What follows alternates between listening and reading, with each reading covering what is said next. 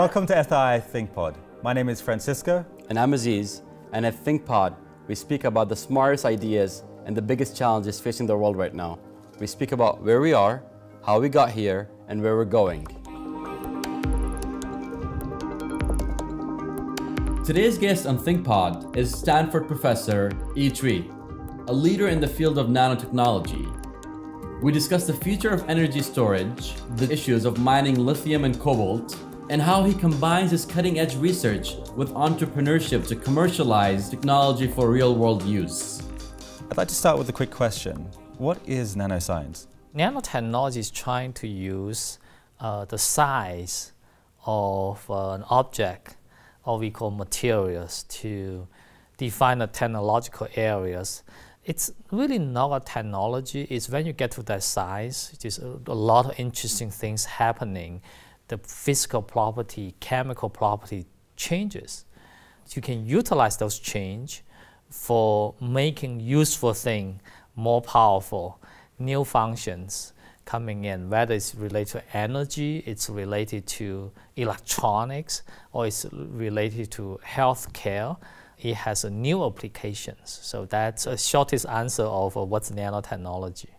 Beyond nanotechnology, we believe you have a lot of other areas that you're doing research in. Which areas are the ones that you're most passionate about, and which ones would you like to tell us more about? I combine nanotechnology to solve energy and environmental problems, basically for sustainability. That's what I'm most passionate about. How do we make batteries more sustainable? In the energy space, the batteries are very important areas. They can address the problem for electrical transportation, for storing more solar and wind electricity, integrating into the electrical grid. The battery certainly is now facing a number of, I would say, challenges as well as opportunities. One is how do you increase the energy you store inside the batteries for a given weight, given size. If you can have the energy, doubling the energy you store, you can have your electrical car running for roughly doubling the distance or maybe more. The battery is also facing the circular economy challenges right there. We need to produce so many batteries. Do we have enough resources for doing so?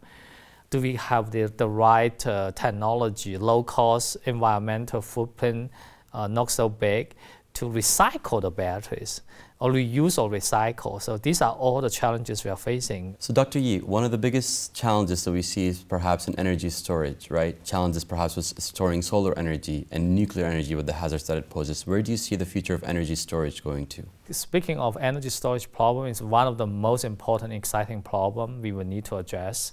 Solar cell does not provide electricity all the time. Only during the day it's generating. What about the night? So is the wind electricity, right? These are the intermittent sources. So that's why energy storage is so important. We have old traditional technology already. It's pumping water uphill, and then when you use it, you let it flow down. And this is very low cost, lasts for 50 years, 100 years, very reliable. It cannot be done in all the locations. And the batteries offer an option for energy storage. However, the cost is still high. And the cycle life, how many cycles charging, discharging, and the calendar life, how many years can you use it? These are still very limited. So we will need technology breakthrough in these areas. And particularly considering the storing electricity, these will go across from minutes to stabilize the grid, to hours, to day, to weeks, to months, to seasonal. And this require the cost requirements very different. And the technology could be different for this different time scale of storage. We really need technology breakthrough. One technology I worked on recently is on a nickel hydrogen gas batteries, can store electricity, very low cost, also very, very safe as well. And also it can be operated in a very wide range of temperature. Very cold, can go down to -40, very high, plus 60 degrees Celsius. I mean, this keeps coming. I think the potential is there, but we still don't have all the solutions yet, calling for the technology innovation. For the case of nuclear, right, nuclear outputs stable power, but certainly, people's power consumption change day and night. So nuclear is good to provide a really good baseline of the power. But if you have a lot of nuclear, you also need to think about how to store nuclear power as well. You've worked in pioneering lithium batteries. How do we work with materials like lithium in an ethical way? So lithium batteries, the ethical issue has been debated, right? Talk about it, in the last number of years. Well, first of all, lithium battery use lithium, cobalt. You need to mine this nickel, this element, and the mining issue, right? In the past, disclosed in Africa and Republic of Congo. And having this ethical issue using kids for mining, we really need to address those. This is important issues. Of course, there's also geopolitical issue right there, in addition to ethical issue, and then how the whole supply chain, global supply chain, will be flowing in a healthy way. That needs to be considered. Oftentimes, like lithium, the mining of some battery-related elements, they are done in countries, not as developed, and there could be ethical issue keep showing up. All the people just need to pay attention to not supporting these ethical issues, right? Really make sure solving these issues completely. Do you think that there will be a greater awareness of, say, artisanal mining, say in DRC and Congo, that may affect consumers adopting batteries in, say, EVs and other technology applications? I think this will influence people's decision. If this issue on the ethical side, and many companies would not want to buy that the product from the places having those issues, then people will open up a new location to mine it. I mean, for example, cobalt. Let me use cobalt as an example.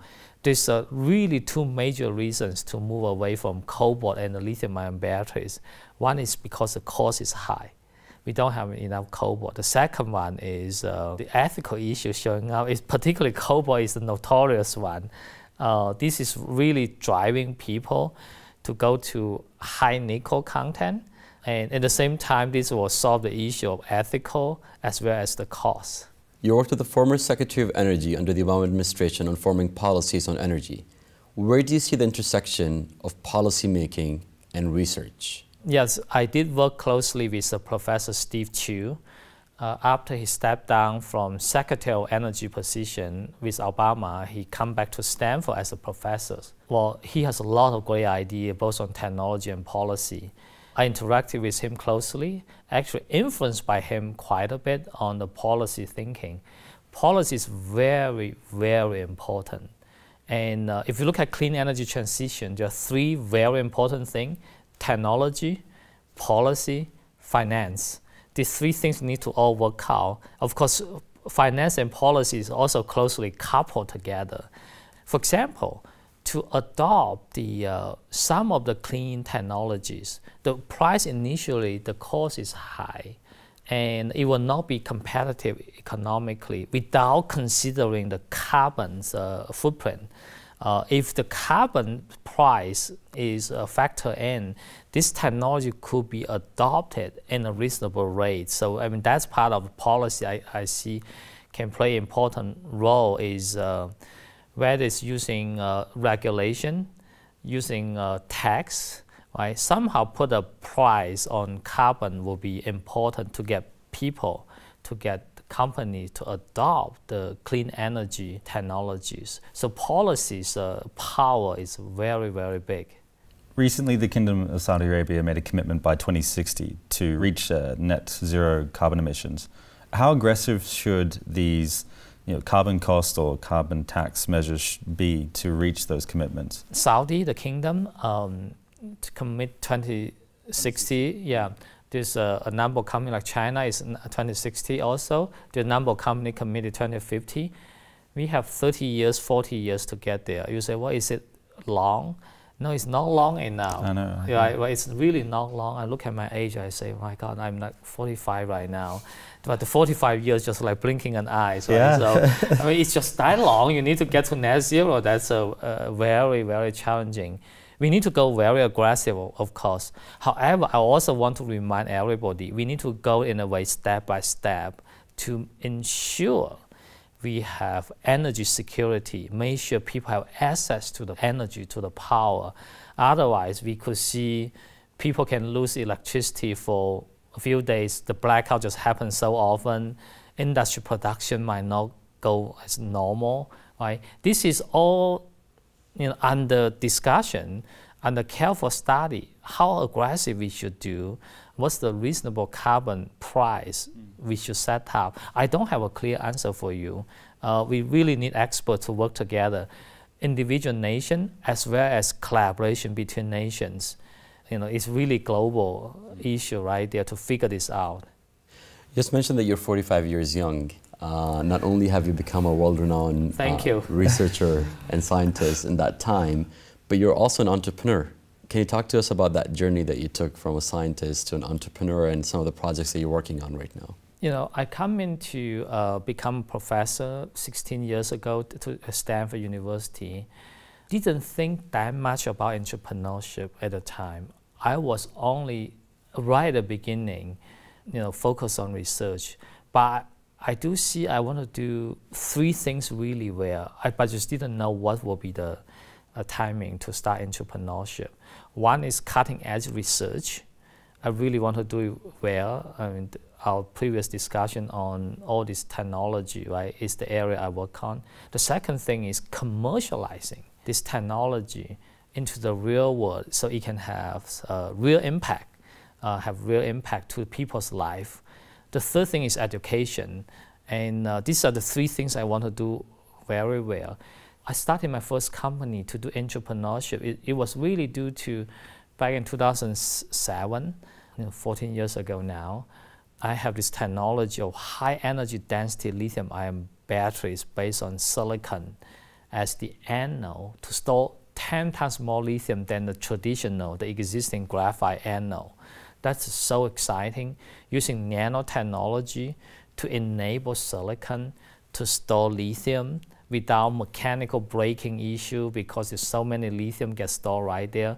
So we solved this major problem. And I got contacted by Silicon Valley venture capitals. Stanford is sitting in the heart of Silicon Valley.